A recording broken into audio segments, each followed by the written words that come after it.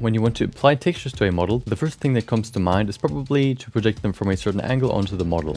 A problem arises when you want to project onto a model that isn't flat, like a character's arm for example. I'm going to show you a way to transfer a texture onto a complex model without stretching the texture that is simple and quick to do. We need an image texture that we can use as a texture, as a tattoo.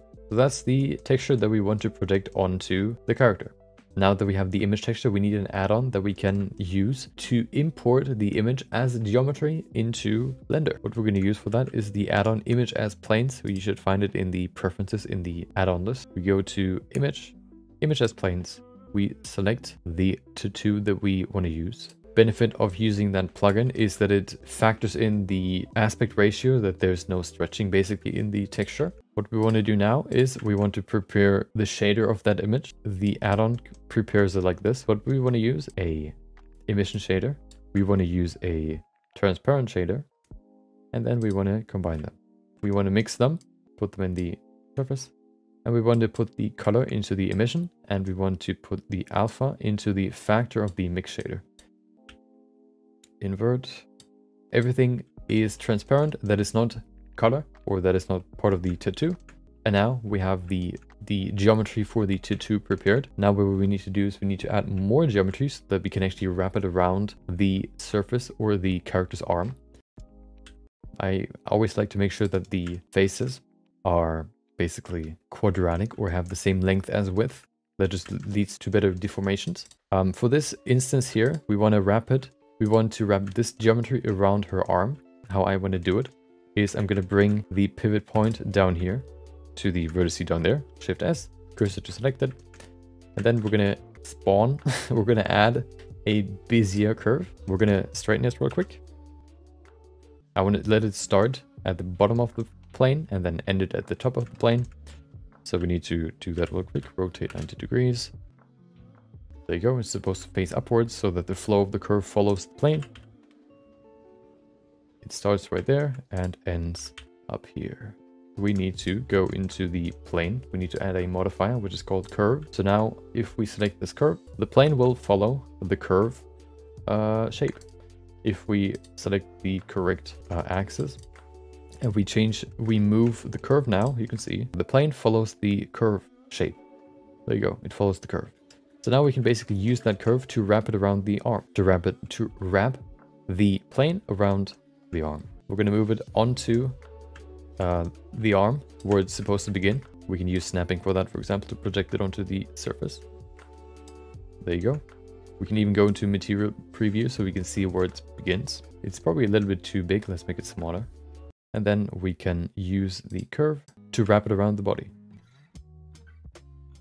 There you go. We're trying to wrap this as close to the body as possible. If you select all of them, you can press Ctrl T to twist them and rotate them basically. Okay, extrude it. Do the next one down here. We bring it all the way here. If the plane isn't big enough or long enough, we can also just go into edit mode, select everything. Because the plane, I want to scale it upwards, make it longer. I say scale from active element, so this selected vertex. If I now scale on the local y-axis, I can make it longer, which means that it has more room. We need to make it even longer. So now that we have the geometry wrapped around the arm, the next step would be to project it onto the arm, because what it's supposed to do is it's supposed to take the shape of the arm. So now that we have this, we can basically apply a shrink wrap modifier to shrink wrap it onto the arm, and then we can increase the offset to bring it over the arm.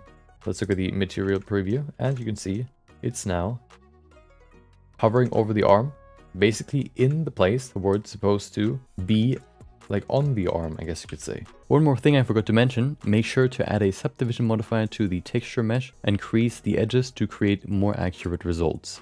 So what we just did is we projected it onto the arm so that it takes the shape of the arm a little bit better, rather than just kind of wrapping around it. It actually like takes the shape. And then we use the offset to bring it above the arm so we can see if it's in the right position, or we still need to change the shape. One problem that we can see here is that it sort of project in the other direction. Maybe we can fix that with some changes to the curve. If there are some problems, you can still adjust it, of course. We have the geometry in the right position, so we're going to apply the curve modifier as well as the shrink wrap modifier. The next step would be to project it or to bake it onto the UVs of this model. What we need to do now is we need to create a texture that this texture here on this plane can be projected onto. So we're going to go to the body. We're going to make a new texture. Image texture, new one. We're going to call it Ultimate Snake. Okay, it's the Ultimate Snake. Resolution you can determine for yourself depending on what you need. 32-bit just to make the edges a little bit better. So we have the texture that we want to project it onto. We have the object that we want to project from, and we have the geometry, or we have the model that we want to project.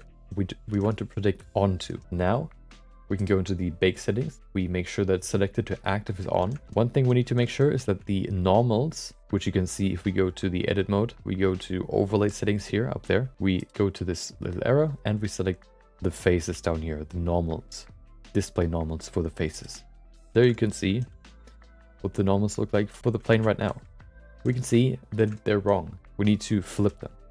So we're going to flip them so that they point outwards, because baking basically bakes in the opposite direction of the normal. So it bakes inwards. And then there's one more thing, which is kind of weird. I don't really know why it works that way, but we need to make sure that the faces of the object that we want to bake onto face inwards for some reason, okay? So the normal should normally look like this. So they point outwards, but we need them to point inwards, as you can see right here. They all point inwards to make sure that the plane points outwards and the geometry that we want to project onto points inwards. Then we select the plane where the tattoo is on. We select the geometry that we want to apply the tattoo to. We select the texture that is supposed to receive the tattoo, and then we go to baking. Make sure that the bake type is set to emit. There you go. Tick selected to active. You don't need max ray distance necessarily. You can play around with it. Sometimes it projects it onto the entire body. Then you can decrease the max ray distance. If it's at 0, it projects infinitely. If it's like 0.01, for example, it projects it that much. If the distance from the object to the receiving object is longer than the max ray distance, then it's gonna not include that in the bake. So if you also see some projection on the body, for example, you need to change it from 0 to a value that is smaller until you don't project it onto the body anymore.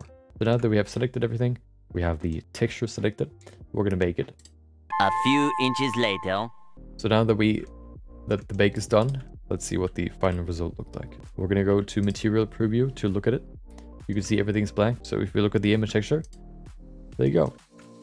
There we have the tattoo. And now the tattoo is actually a texture that we can apply to the skin texture of this model. We could use a shader, mix shader, put that in there, use the color, put that into the factor, and then we can add another shader into the second shader slot, which will then basically be used for the tattoo shader. So what we could do is we could bring this to blue, and now we have a blue snake on her arm.